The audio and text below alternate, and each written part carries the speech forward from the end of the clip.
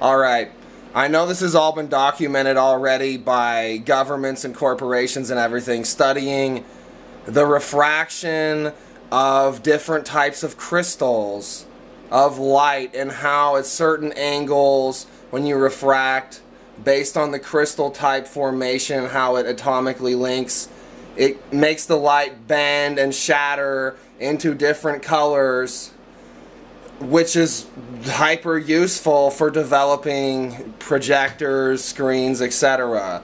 So all of this needs to be thought through, the crescendo point, the rainbowing of all different types of common crystals, especially when they're manufactured in the laboratory where each atom is precise. Like, come on, we need to master this, that's all. My most major problem with everything that's been happening with lighting is that they're refusing to use any like colored plastic for fogging. So then I say, okay, well then we have to go with the logic here, because I know what's cheaper. There's more material, even if it was gemstones being put into cheap plastic. That's not logical. So I always have to ask, why the fuck do you think you get to do this? I mean, for example, you know, I already talked about mosses.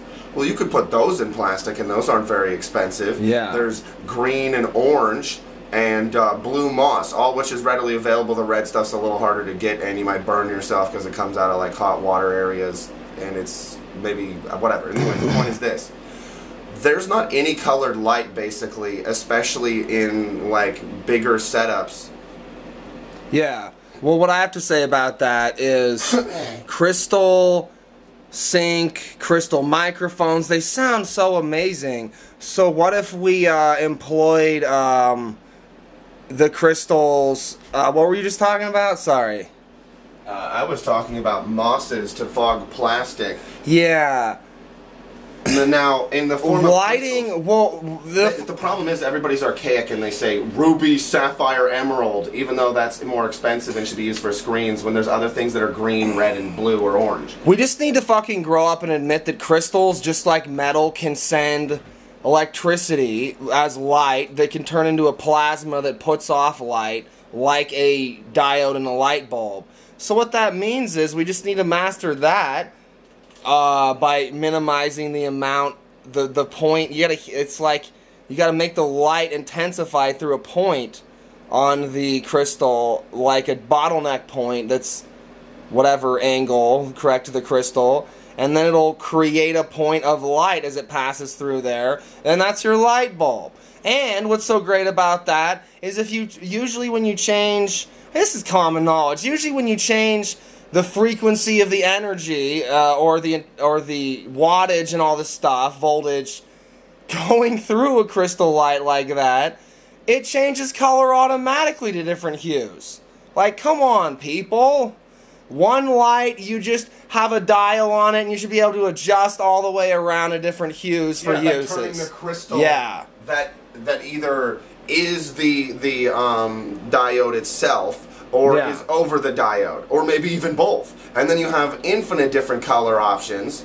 Yeah. Like, you know how I always repeat this. There's and this is like every time people suddenly go, oh yeah! When I say, hey, you know Dark Side of the Moon's album? It has a crystal with light coming out of it different colors. If you don't give me a cheap goddamn quartz fucking light bulb for my quartz goddamn fucking you know, color bar, and I don't get to fucking have light that floods an entire room with an entire color, I'm gonna take your soul. I'm gonna rip your soul out of your chest while you're still alive. I'm going to eat it, shit it back down your throat into your body, and fill you with shit. Then I'm gonna beat your corpse into a bloody mass. Then I'm gonna take that mass, macerate it, turn your ass into grass. Then I'm gonna take that grass, and I'm gonna shove that grass back up your ass. The quartz, is what needs to be mastered. It needs to be refracted, like he's saying, the triangle principle, Dark Side of the Moon, and actually utilize that for lights, for sets. They need to be available, grocery outlet, anywhere, hardware store, for cheap, work lights. They double as any type of light. You can change the color, but they can be a party light, they can be any light. You know, come on. Stop fucking me over. How about Listen, buddy. some party lights at like Ross or wherever discount place where there's electronics? And you can change the speed and setting to go between different colors, you know? Or have it match a song, like, you know, you input a chord from your MP3 and it auto detects the beats and actually changes the light colors, but with crystal shifting. So, like, you can practice do how fast the crystals can refresh, you know? And get it good for screens as well that way. My point is this. I don't care if I have to rotate a knob directly myself to change the crystal inside of the fucking... Yeah, change the matrix angle. Whatever's fucking cheapest. And I'm sick of people saying, even quartz rotation to make light look like it's colored light, that'll be $5 billion. I'm gonna rip your clock up, snap it in half, grind it in a mortar and pestle, feed it to lions, then I have the lions rape your what do you call that? Eunuch asshole till you're dead. I don't care. I'm gonna kill your entire family. I'm gonna burn the world to the ground. Yeah. Fuck you. That's what happens when you don't pay us, I guess. All that stuff and more.